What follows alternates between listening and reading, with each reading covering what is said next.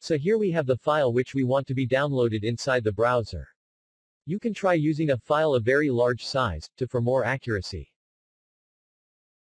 First we are going to create an anchor tag, which when click will download the file in computer. But this will not be a normal downloading like IDM. When you click on this, the file will be saved in your computer in seconds. Because we would have already downloaded the file inside the browser. Give it a unique ID so it can be accessible in JavaScript. Add download attribute, and the value will be the name of file when saved in computer. Add a text to be displayed. Now in JavaScript, first create an AJAX object. And in order to download a file inside browser, we have to set the response type of AJAX to blob. By default, the response of AJAX is string, but we want the response to be downloadable file. Then we open the AJAX request. The method should be get, and this will be the name of file on server. And set the AJAX to be asynchronous. All modern browsers now recommends AJAX to be asynchronous. And send the AJAX request. OnReady state change will be called whenever the state of request changes. We need to call our function when request is completed. The request will be completed when the ready state is 4 and status is 200. And to get the downloadable file, we need to use the JavaScript built-in function. We use window for global variables. URL. Create object URL. And inside it, we need to pass the response received from AJAX request. Note that we are not using response text, because the response type is blob. Now the object variable will be used to download the file, so we will set this as hypertext reference for anchor tag. Get this anchor tag by ID.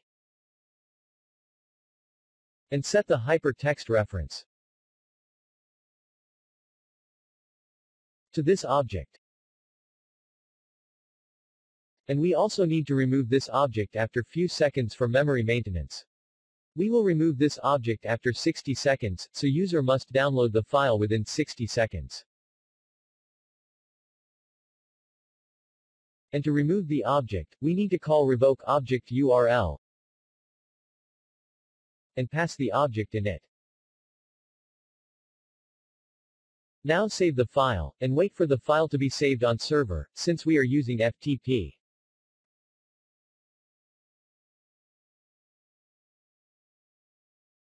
So the download button is available. When clicked it will save the file without downloading from browser default download manager.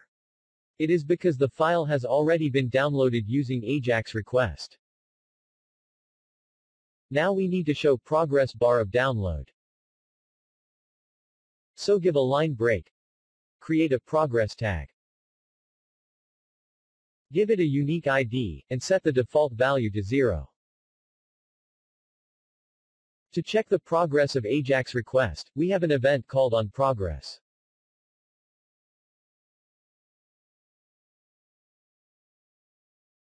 And this function received an event which tells the progress of AJAX request so far. First get this progress tag in JavaScript. Get element by ID. And this is the ID of progress bar. In this event, we have two variables, total and loaded. We will set the maximum value to total size of AJAX, and set progress value to the total amount of data currently transferred.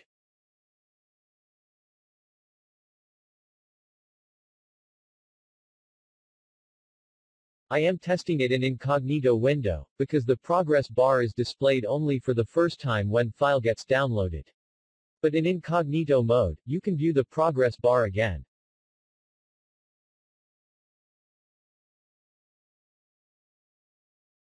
So the progress bar is being displayed correctly. The speed of bar depends on the size of file. Now we also need to show a text which tells the percentage of file downloaded. So create a span tag. Give it a unique ID. And also get this span in JavaScript.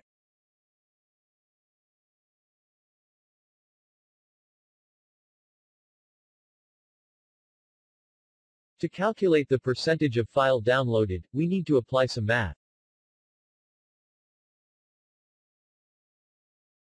We will divide the size of file downloaded to the total size of file. And since the downloaded size will be less than the total size, so this will be below 0. So we will multiply this by 100 and we get the actual value. Now this will have decimal points too, but we want to display the percentage in simple integers. So we will call the floor function from math object and it will return the integer value. And then we will set this value to span tag.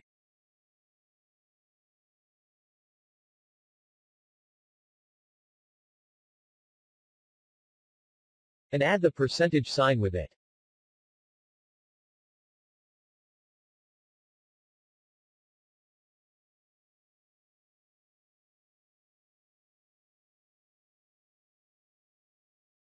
So now you can see the percentage of download along with progress bar. Last thing we will do, is to display the remaining time, just like in IDM.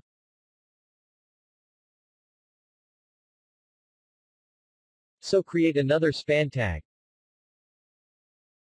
Give it a unique ID. And get this node in JavaScript.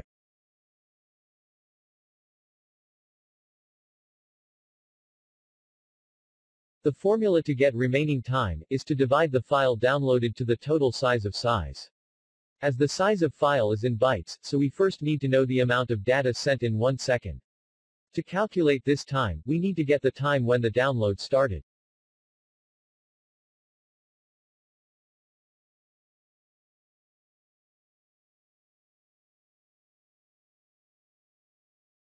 And in on progress, we need to get the current time.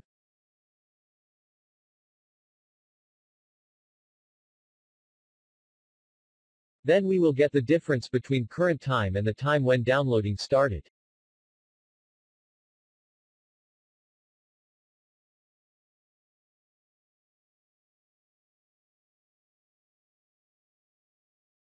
And since this time is in milliseconds, so we have to convert it into seconds by dividing by 1000. And we can get the bytes per second by dividing the size of file downloaded by this duration. And similarly, we can convert this bytes into kilobytes by dividing it by 1024. And we might also have decimal points in it, so we can convert it into integer using math.floor method.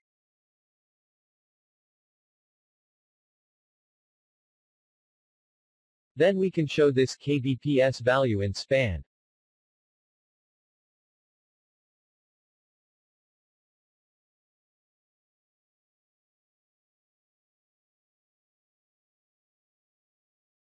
And add the string, kilobytes per second.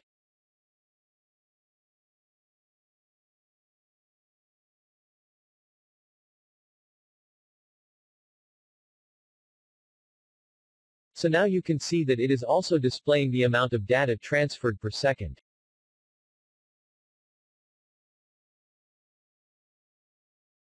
The only thing remaining now is the remaining time.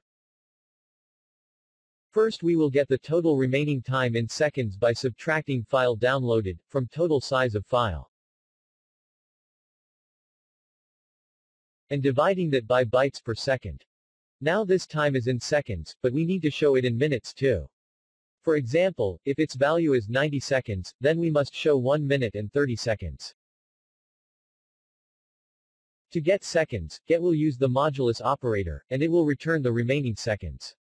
Similarly for minutes, we will simply divide it by 60. And also append that in span tag.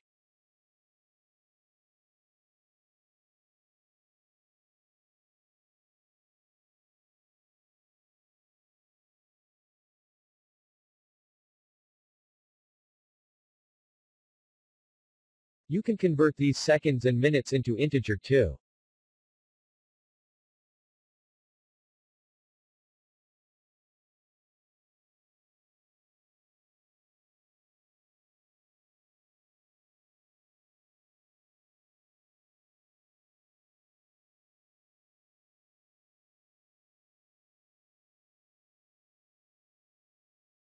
So now you can see the progress bar, amount of data sent per second, and also the remaining time to download. When the file is fully downloaded, then you will see the download button will be enabled. It is because we are assigned hypertext reference to this anchor tag when the AJAX request is completed.